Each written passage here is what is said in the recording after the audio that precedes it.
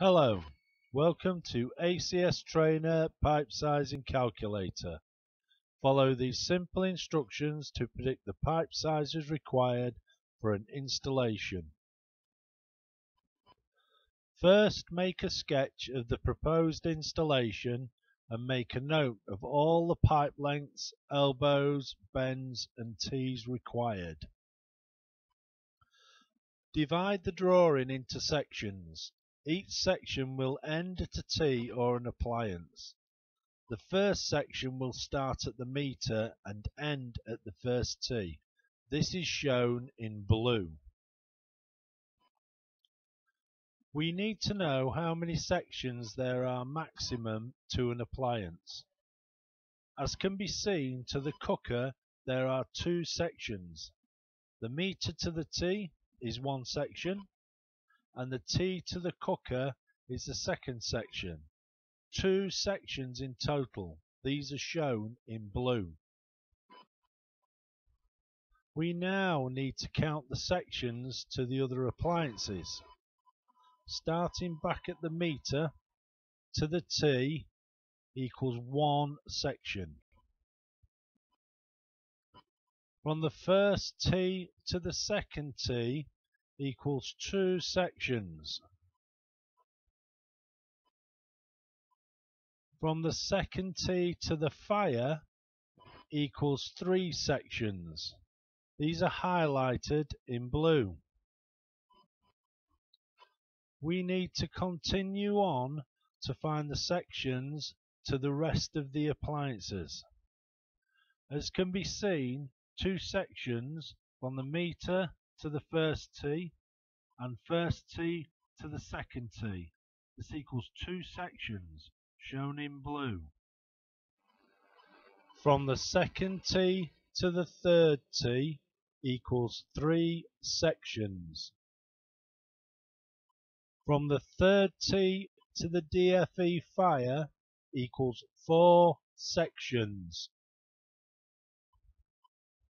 Also, from the third tee to the combi boiler equals four sections. Therefore, the maximum sections for this installation is four sections. Meter to the first tee to the second tee to the third tee, and third tee to either the DFE or the combi boiler. This equals four sections, shown in blue. On the pipe sizing calculator, we need to add the maximum number of sections. Ours was 4. It is important that this number remains in this box throughout the whole calculation of the system, even when there are less sections. We can now begin to calculate the pipe sizes. We do this by working the pipework out in sections. We need to give a number to the beginning and end of each section. As can be seen, the start point at the meter we've called point 1. The first tee we've called point 2. Mark these on your sketch as pipework 1 to 2. The next section of pipework, point 2, is now the start point. Point 3 is the end point at the cooker. Our section of pipework here is 2 to 3. Similarly, point 2 at the tee to the next tee is point 4. Remember, point 3 was the cooker. This section is 2 to 4.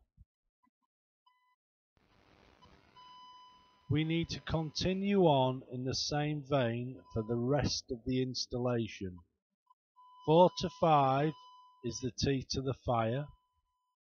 4 to 6 is the T to the next T.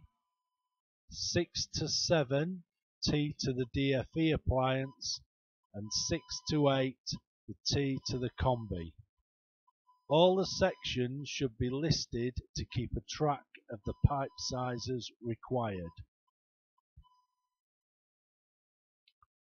We're now ready to calculate the first section of pipe.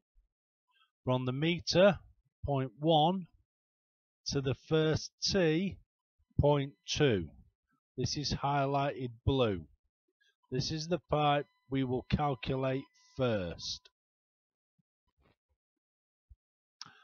On the pipe sizing calculator, put the numbers 1 and 2 in the boxes stating start of pipe section and end of pipe section. We need to calculate how much gas needs to pass through this section of pipe highlighted blue, point 1 to point 2. We add together all of the appliances drawing gas through that section of pipe. As can be seen, all of the appliances need to draw gas through that section. We add together the total of all of the appliances feeding from that section. This can be in either net kilowatts, gross kilowatts, or meters cubed an hour. As can be seen, ours is in net kilowatts, 54 kilowatts. That is the cooker, plus the fire, plus the DFE, plus the combi boiler. All of these appliances need to have the gas through the pipe highlighted in blue. On the pipe sizing calculator, add the total into the correct box. 54 kilowatt net has been added to the total. We now need to add the total amount of fittings and pipe up to, but not including, the T. The sections highlighted blue. There are 2 elbows. We also need to add the length of pipe, which we have as 3 meters. This information is added to the calculator in the corresponding boxes. 2 elbows in elbows and 3 meters in pipe length. The pipe size for the section of pipe from the meter to the first T is displayed in the box at the bottom. We have 28 millimeters. You must make a note of this size and section before moving on, or follow the instructions to print. We need to follow the same principles for all of the other sections. The next section is 2 to 3, highlighted blue.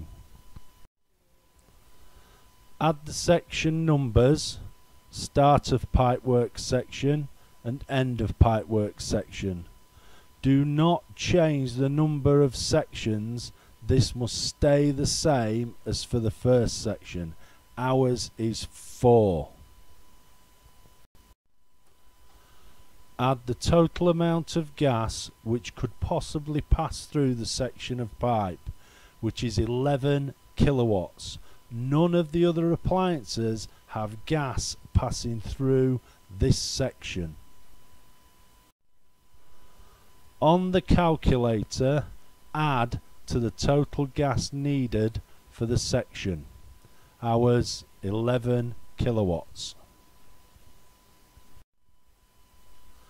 Count up the elbows, bends, length of pipe. and the T this time. If you look at the T, the gas is entering from the branch.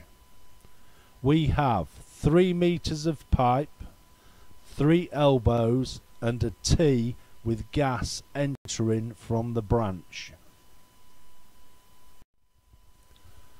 Apply the information into the correct boxes. There are 2 different ones for T's. One is for gas entering the branch and one for exiting the branch. Ours was entering the branch. Pipe size is stated below.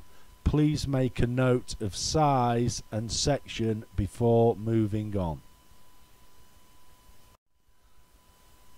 Continue working through all of the pipe sections as sections 1 to 2 and 2 to 3, making sure you record or print each section and ensure that you do not change the number of sections calculated and shown in red. If the pipework passes straight through a T, there is no need to count it, although the sections do end and start at those points. As can be seen, number 2, T, pipework entering the branch. Number 4, T, pipework exiting a branch. Number 6T, pipework exiting a branch. You can follow us and keep updated with new calculators and information by following us on either Facebook, LinkedIn or Instagram. Thank you.